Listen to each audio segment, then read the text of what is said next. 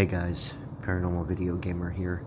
I'm actually doing a house investigation tonight, and this is going to be fun. You're seeing an experiment that I'm going to be posting on my channel. This is an electric ball. What this does is the spirits can actually manipulate the ball like so, and when they put their fingers on it, as you can see from my hand, it creates an arc. So the experiment is, hopefully a spirit can use their energy to manipulate the ball in order to show that they are watching or trying to communicate. It's very interesting.